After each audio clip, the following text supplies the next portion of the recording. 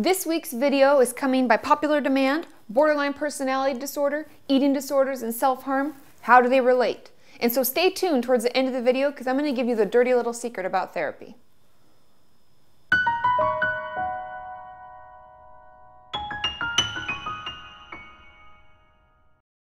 So I know a lot of you have asked me about borderline personality disorder, or otherwise known as BPD, which is easier for me to say, to be honest, because borderline personality disorder is like, blah, blah, blah, blah, I'll probably mess it up. So BPD is something that a lot of us struggle with. We may have been told by one person that we're diagnosed with it, or we have BPD-like symptoms. And a lot of us just wonder, what the heck does that mean? And if I do have it, why does everybody act like it's such a bad thing, right?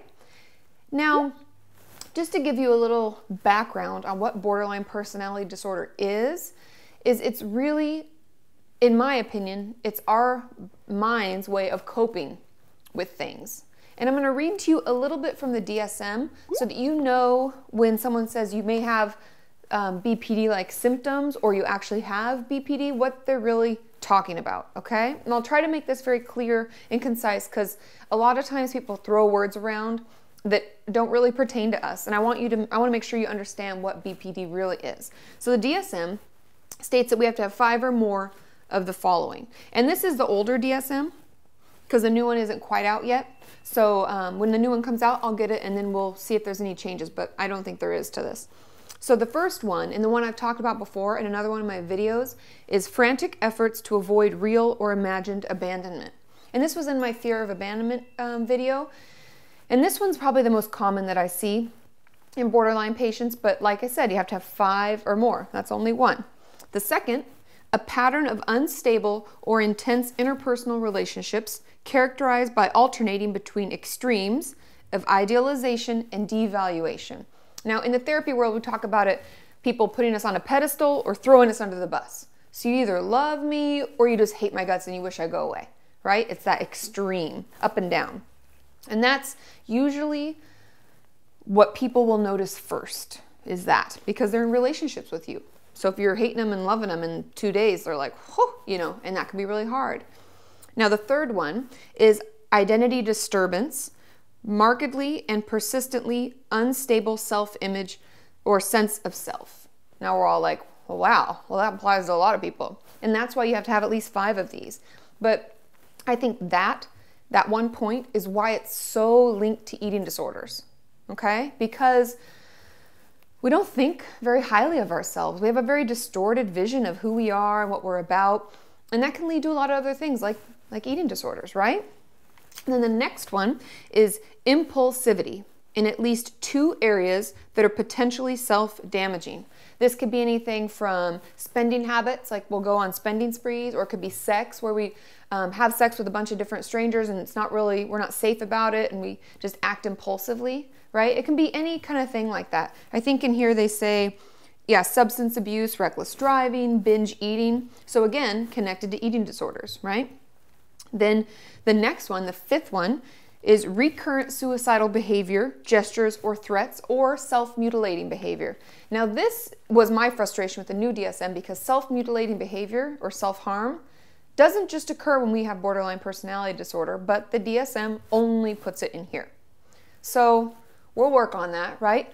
But a lot of us struggle with suicide, and I find with my borderline patients, many of them use suicide and suicidal ideation as a way to work on that abandonment because they're afraid someone's going to run away. So then we act out and we say, well, I'm going to commit suicide or I'm going to hurt myself, and that gets people back in our lives, right? And that makes sense.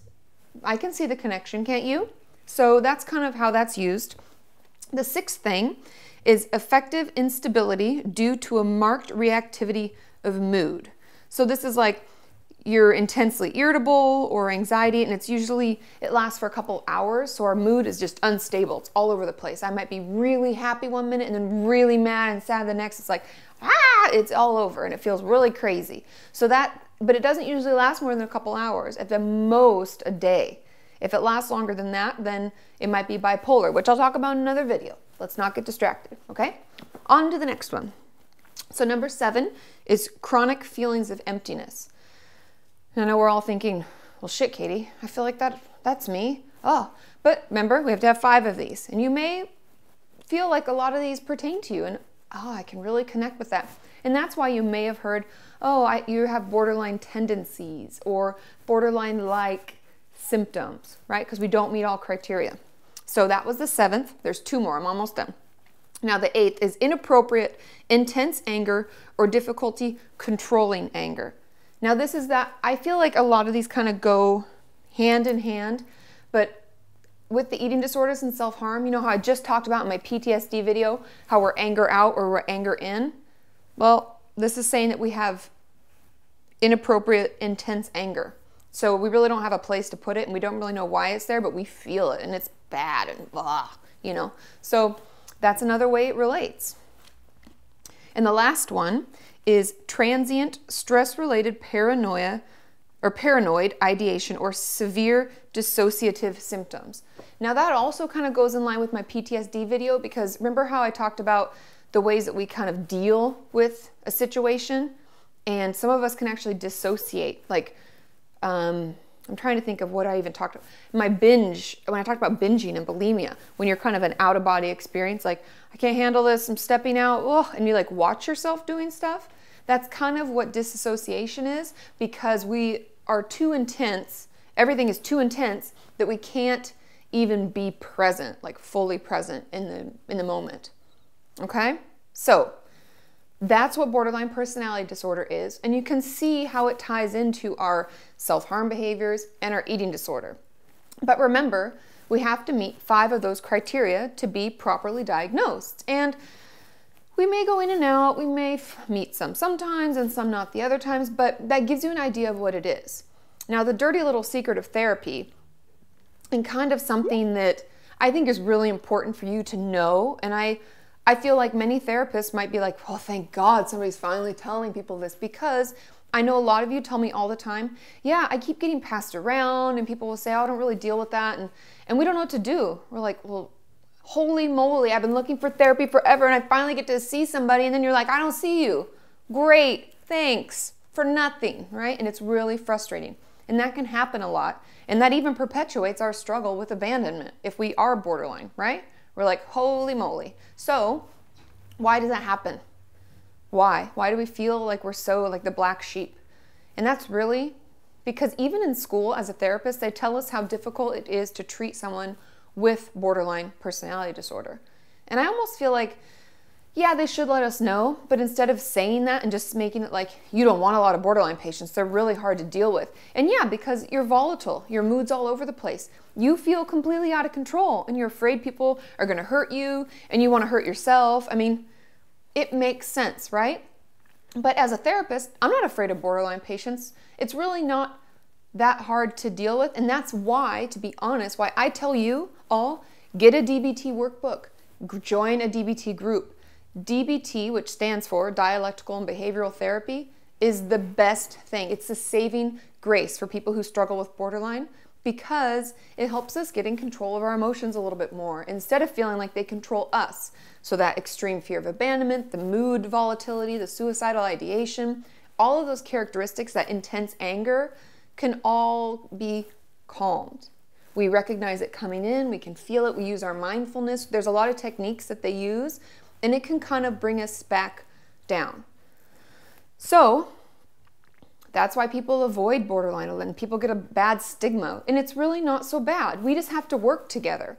We need to get our DBT workbook, we need to start working on it. I know it's hard and it's intense and you feel it and right? But then we're calmer, we feel better, and therapists will be more willing to work with you.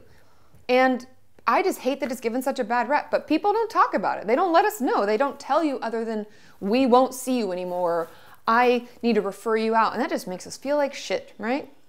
So that's kind of a little insight into why that happens. So I hope that makes sense, and I hope that that kind of clarifies what BPD is, why it's given a bad rep, how we're diagnosed with it, and how we can work on it. So hop online. There's a great workbook for dialectical and behavioral therapy by Marsha Lineman. She's the one who did all of the research on DBT, and she's actually the one who I think even coined the phrase DBT therapy. Check it out. Take time. Look into it. Look into DBT. see, blah, blah, blah, DBT groups in your area. We can get a hold of this, we can work together, and then we can get the help that we need, right? So stay tuned for my next videos. Don't forget to subscribe. Give this a thumbs up if you like it. I plan on covering this topic more, and I want to make sure that if you like this topic and you want more, that you give me a thumbs up and let me know, because I will take that into consideration when I'm putting together my next video as we work towards a healthy mind and a healthy body.